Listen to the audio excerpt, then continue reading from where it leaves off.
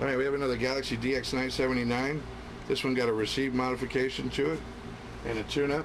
So this is just a tune-up report. Over here on the watt meter, we got 0 to 10 watts here. Put it in AM. I got a 5 watt carrier and I can adjust it all the way down to 1 to 5. And on the peak reading meter over here, audio check, check, check, check, check, check. 1, 2, 3, 4, 5. Audio check, check, check, check, check. Audio check, check. About 30 watts. Audio 1, 2, 3, 4, 5. Audio check, check, check, check, check.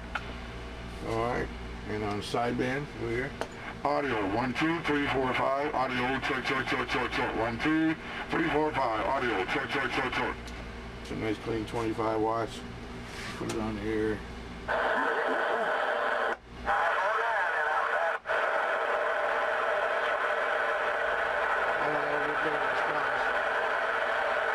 Biker 19 for radio check. Go ahead, radio check.